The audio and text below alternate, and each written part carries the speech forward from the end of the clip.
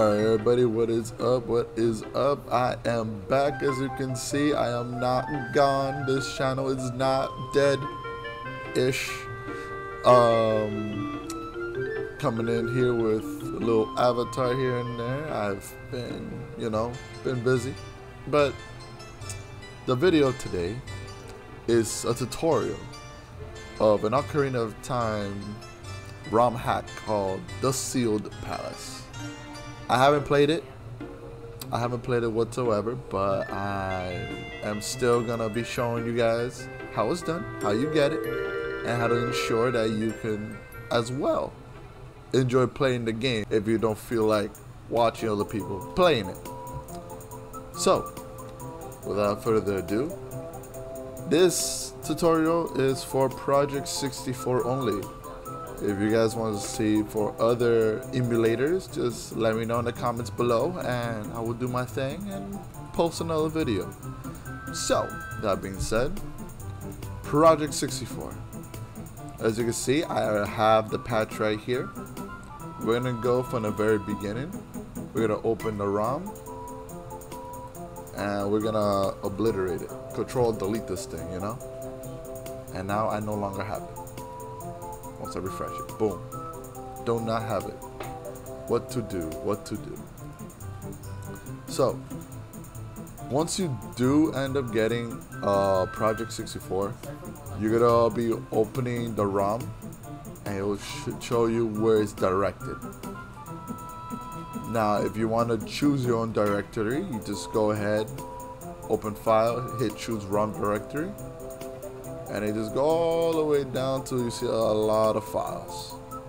And so you just click where you want to go and you're good to go. Mine's Emu Simulator and 64 and Sealed Palace. Boom. So whatever is in the folder of Sealed Palace is basically what's going to show up here. Since that is done, let's go to our internet browser. Within the internet browser, we're going to want to go to vim.net. Just like at the last video, you do not want to get version 1.2 or 1.1. You want a 1.0. You're going to hit download. Ad blocker. That makes sense. So once you have it downloaded, you're going to go ahead and hit downloads in your folder. Hit open up the zip file. And we're going to drag right here, Z64 file over here. So now we got the game. This right here is the 1.0 version of the game. Exit out of here. Go back to your browsers. And we're going to go to the romhacking.net. Now, as I'm explaining all of this in this video, I want you guys all to know that the links will be in the description. So as you can see, we got it here. It's known for the compatibilities of RetroArch, Project 64, EverDrive, Hardware, VVC, and Dolphin. If you want me to show you how to install it for all of these, just comment down below and I'll do my best on it. So if you see the patch version 1.3, don't go crazy, start trying to find an Ocarina of Time version 1.3. You won't find it. I've tried. And if you do find it, it might just be a hack, literally, like viruses type of shit. But do not fear, I don't do that shit. That sucks. We're gonna hit download. Boom, the Sealed Palace downloading, all good to go. Where we're gonna go next? Back to our downloads. Right here, we're gonna open the zip file. We're gonna minimize this, exit out of this, exit out of this, slap this over here, and here we are. We got these two right here ready to will be installed. So let's go back to project, file, open ROM. Here's the folder. Actually, gotta fix this right here. Boom. Boom. So we're gonna get these two, slap them over here. Boom, and it's installed. Yeah, no, it's not installed.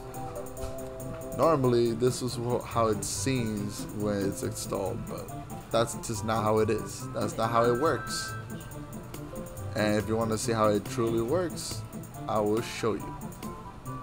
I don't know why Steel Palace wasn't in there, but that's fine. We're gonna go back to our browsers, and we're gonna go to rompatcher.js.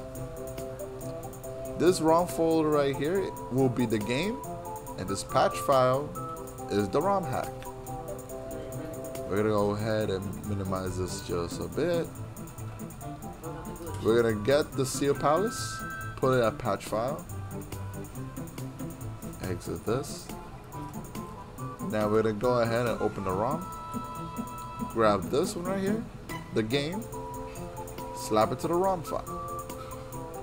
Now, just like at the last video, if it is not green, it's not gonna work, which means you got the wrong file, the wrong version.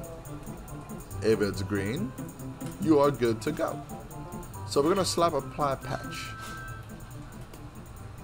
Patch is installed, and it is ready to use. We're gonna delete this because we don't need it, but we do need, from the download section, our new Zelda game, the Steel Palace version. We're gonna drag it, slap it over here, exit out of this. We no longer need the browser, and exiting out of here, or open, I guess. Nah, we're just gonna cancel that. We're gonna hit refresh. Boom. The moment it says patch, it is ready to go. It is compatible. But how can we be sure? Let's open it up.